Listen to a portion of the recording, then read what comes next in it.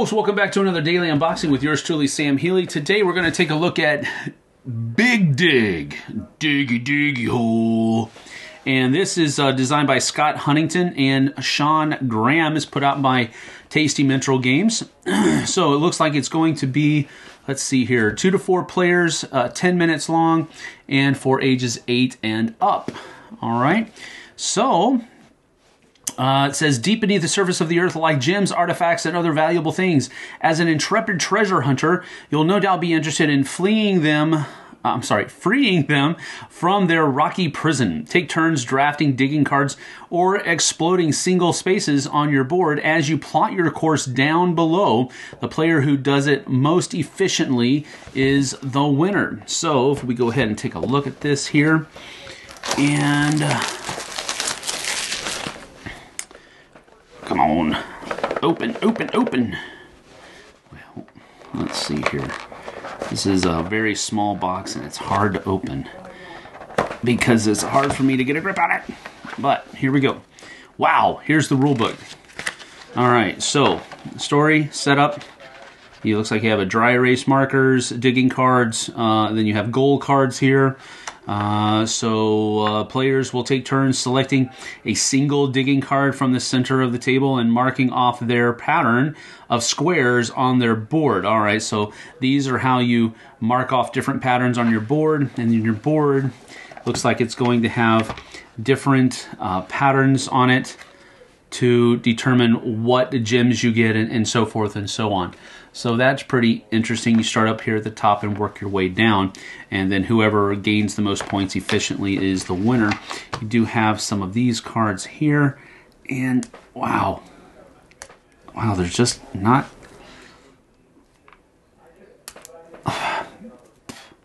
There's not a whole lot to grab onto. These cards are so small.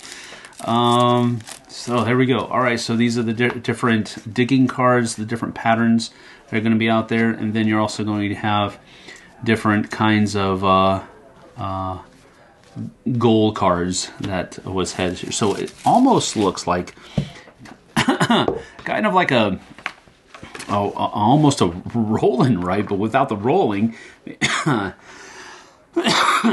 Excuse me. Maybe it's going to be like a choose and write or something like that.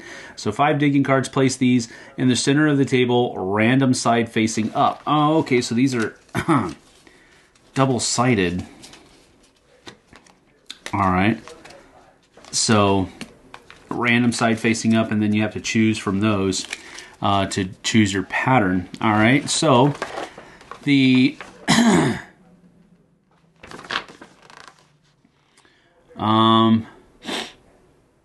game will end when? I don't know. It doesn't say.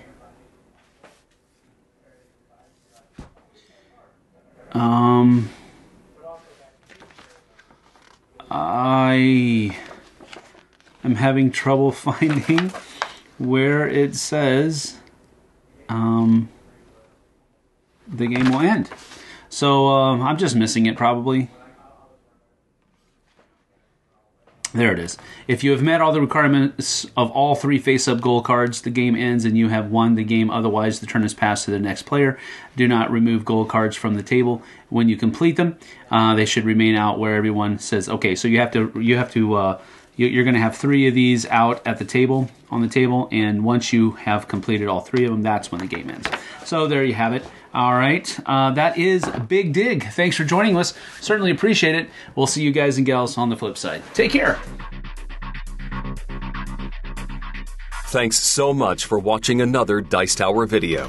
If you enjoy our videos, subscribe to the channel for more fun, comprehensive board game coverage. Also, consider joining us at one of our events. Come to Dice Tower Retreat, a small, intimate gathering where gaming is king. Join us for Dice Tower Cruise, the largest board game cruise.